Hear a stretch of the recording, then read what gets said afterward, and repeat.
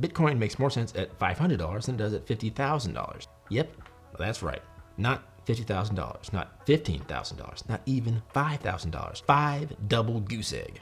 $500, certainly. That's the kind of statement that can get a lot of crypto people upset, and justifiably so. A lot of people have a lot of money invested in Bitcoin, and the thought of it being $500 is probably gonna make people crap their pants. Nevertheless, I think that's an accurate statement. But before we go into the comments and say just how much of an idiot I am, by the way, feel free to do that, let me tell you what I'm not saying. I'm not saying I hope that Bitcoin drops to $500 from its current position. That would ruin a lot of crypto investors who have had faith in the coin starting in and around 2014. And I honestly do not think, with the momentum it has right now, that it will ever drop that far. Which kind of reminds me to tell you that I'm also not predicting that Bitcoin will fall to $500. There's a lot of institutional money behind the coin. A ton of Bitcoin farms built up specifically to mine Bitcoin, and many other reasons. I think with all that behind it, it will maintain a decent price, up around usually greater than 20,000. But what I am saying is that Bitcoin, and most cryptocurrencies actually, make sense as actual conveyances of commerce and not stores of wealth. And tokens that are less than $1,000 will make that easier.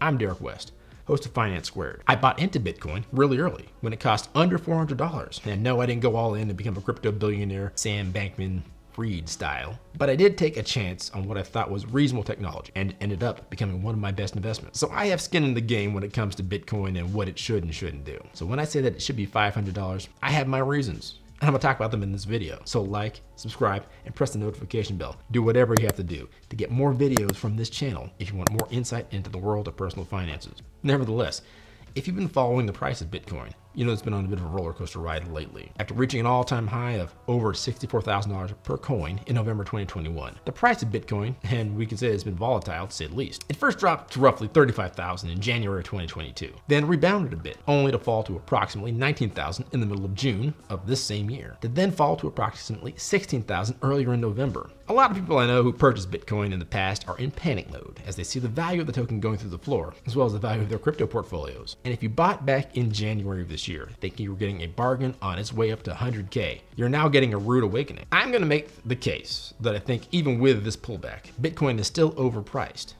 By quite a bit actually. Maybe overpriced is a bad term. I'm gonna make the case that Bitcoin, if it's ever gonna fulfill its destiny as a true currency to the masses.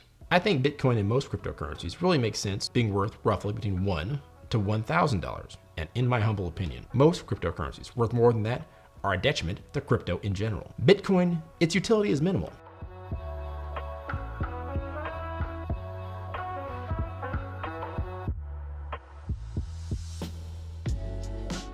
Cryptocurrency has come in a couple of major waves that each have their own distinctive flavor and each present a different value proposition. There's the proof of concept wave, the fintech enablement wave, ease of use wave. With each wave, every new token and token type has improved upon the last one and the ones before them. This is true with any other technology or logistical improvement that has occurred since the dawn of time. Bitcoin occurred and was created as the original proof of concept, and it validated the original use case of finances in general, that of a currency. As we shall see, being the first has its advantages and it has its disadvantages. The proof of concept wave of cryptocurrency, well, that was the technology really establishing crypto as something that could be used by the general public. I'm not gonna bore you with a technical treatise on how revolutionary it was and is, but every coin that came out during that time, from Bitcoin to Litecoin to Dogecoin, all represented proof that the tech could work. And each of those coins improved on each other as well. While Bitcoin is still improving to this day, it's been almost 15 years since the initial introduction of Bitcoin itself, and the tech behind it is starting to show its age.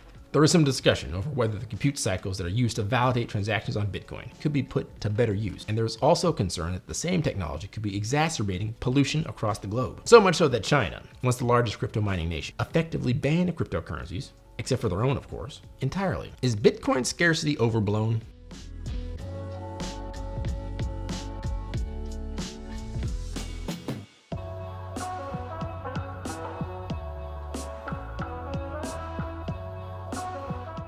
One of the main reasons why Bitcoin is thought to be so valuable is because it's scarce. There will only ever be 21 million Bitcoins in existence. And the thinking is, as demand for the digital currency grows, so too will its price. If we contrast this with fiat currencies like the US dollar, which can be printed at will by central banks, which some believe to be the cause of the inflationary woes besetting the globe, well, the differences couldn't be any more stark. There is no way to create more Bitcoin. It's actually built into the currency that it cannot create anymore. And because there is no way to create more Bitcoins, it is effectively a deflationary asset, which means that its value will continue to increase as demand increases over time, giving first movers the largest advantage. It's worth noting that approximately 18 million Bitcoins have already been mined, so the supply is getting really limited. And the thinking for Bitcoin bulls is this scarcity, combined with increasing demand, makes Bitcoin a solid investment opportunity. But the question is, will the demand actually be there? Some can argue that Bitcoin is actually among the worst crypto tokens in terms of its tech stack. People, as it is, can't afford to use it as a circulating currency and only see it as a store of value. Other tokens like Dodge, Litecoin, Cardano, and stablecoins in general, the current crop notwithstanding, make better circulating currency. But in terms of a store of value,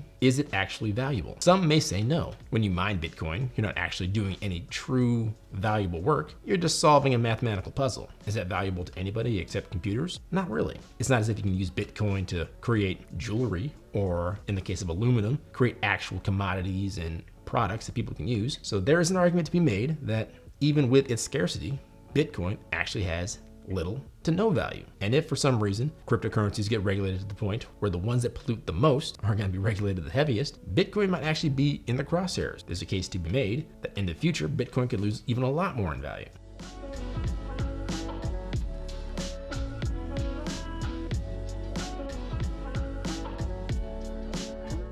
The reason why Bitcoin's value store is in question is because it's not a commodity in most senses of the word. Commodities tend to be the basic building blocks of other refined goods and services. Think of silver, wheat, frozen, concentrated orange juice for you Trading Places fans.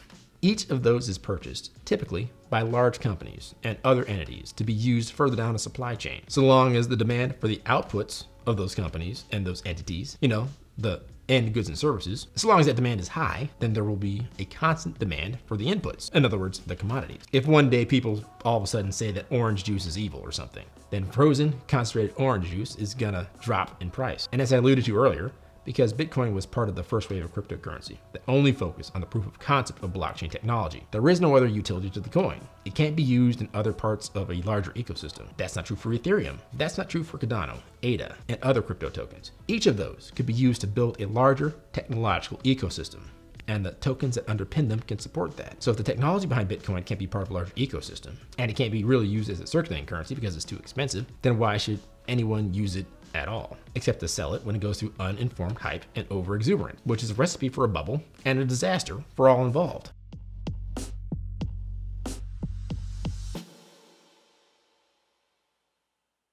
Bitcoin is still worth it. I'm no Bitcoin hater. I purchased Bitcoin in 2014 when it wasn't on any exchanges, when you had to purchase it directly from someone who already mined some, or mine your own. So I've been with the technology going almost 10 years now, and Bitcoin has a lot going for it. Bitcoin is decentralized. This means that it's not subject to the same manipulation that typically happens with other fiat currencies. That same manipulation can lead to either inflation or even deflation if policymakers are careless with their moves. This gives the person on the street the ability to conduct their day-to-day business. The value of a decentralized asset is also not as dependent on any one nation or any one economy. So if the US dollar were to tank, Bitcoin would likely remain relatively stable. Of course, nothing is ever that simple, as demonstrated by the recent inflation in the dollar and Bitcoin's precipitous fall thereafter. And of course, there will be other factors in play.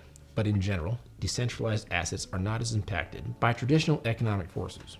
Bitcoin has low transaction fees. When you make a transaction with traditional currency, you have to pay fees to the bank or other financial institutions that process the transaction. These fees can be relatively high, particularly if you're making an international transfer. With Bitcoin, however, transactions are processed on a peer-to-peer basis, so there are no middlemen involved. This means that transaction fees are usually very low, or even in some cases, non-existent. This makes Bitcoin an attractive option for people who need to make frequent or larger transactions. Bitcoin has first mover advantage. I spoke about some of the bad things about Bitcoin being first out of the gate earlier, but the first mover advantage is real. When people think of Bitcoin, they tend to gravitate in their mind's eye to the first tokens that were created during the first wave, including and especially Bitcoin. In some people's minds, Bitcoin and cryptocurrency are one and the same. For that reason alone, it should always, and it will always have a spot in people's digital wallets. And that traction will mean that it will always have utility and should maintain at least some of its value.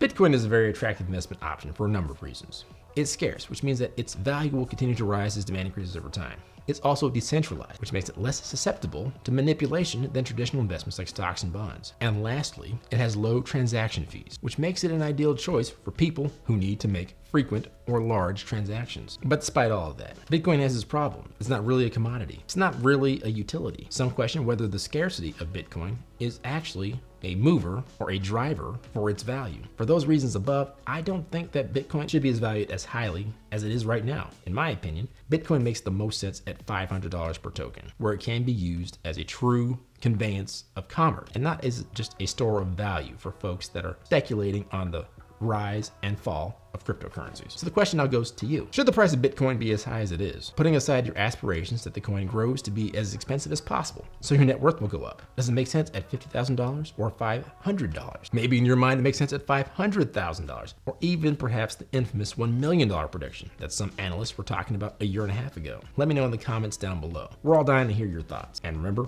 a goal without a plan is a wish. A goal with a plan and no action is a wish list. Take it easy, gang. I'm gonna get out of here. Peace.